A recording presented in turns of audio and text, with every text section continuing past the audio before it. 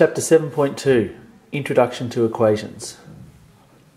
When we work in mathematics, we often deal in number sentences, as in we write down a sequence a little bit like this one here. There is some information that's missing, which was referred to as this pronumeral or this variable, which is the x. We're saying that this side here, 5x minus 3, equals 1. And we refer to that as an equation. It's got an equal sign, it's an equation. Worked example 3, part A. The question asks us to write this equation in words. When we do these, what we want to do is start with our variable or our pronumeral, x. We refer to that as a number. Now, what are we doing to it? We're multiplying it by 5. So, when a number is multiplied by 5,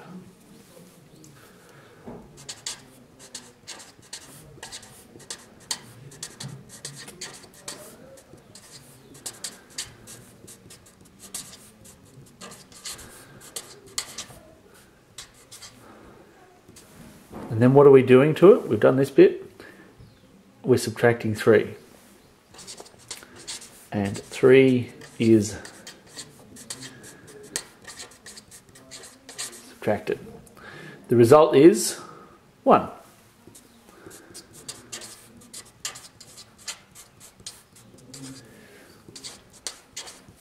That's all you need to do. Start with the variable, the pronumeral. We'll call it a number. And what are we doing to it? Multiplying it by 5. When a number is multiplied by 5, subtract 3, and 3 is subtracted. What we result with, what we equals, is 1. The result is 1. Let's have a look at part B.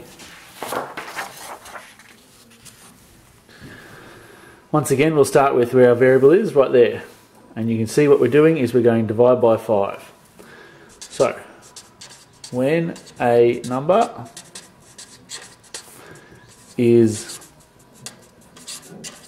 divided by 5, the next thing we're doing is we're adding 2. And 2 is added. The result is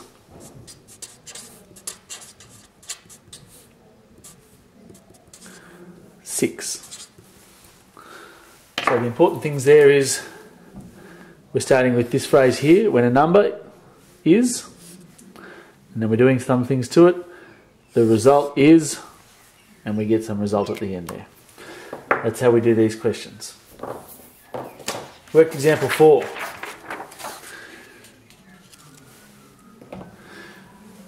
So what we're asking in this case is, we've got an equation, we've got a possible answer for what our variable, our pronumeral could be.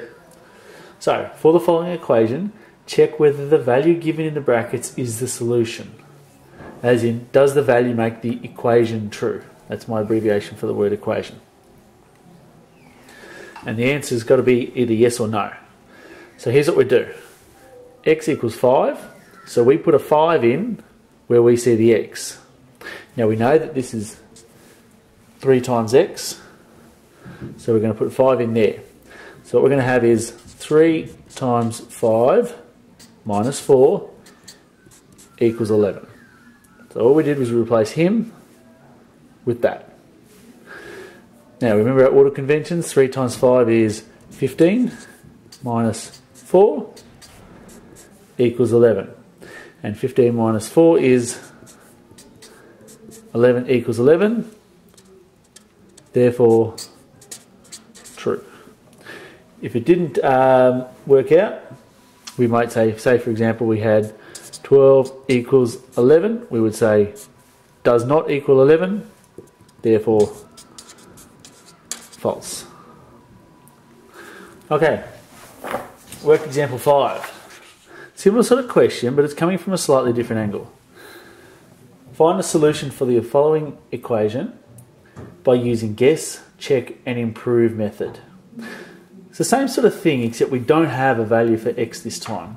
We've got to guess what the value is, check if it's right, and if it's not, improve our guess.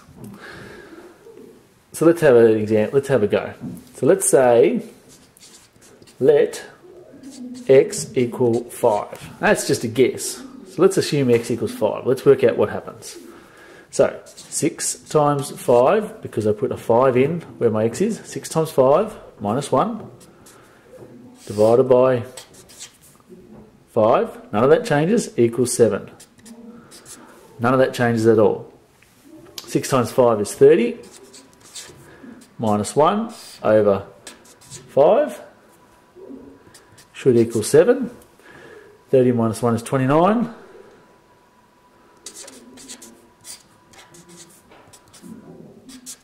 Now 29 divided by 5 does not equal 7.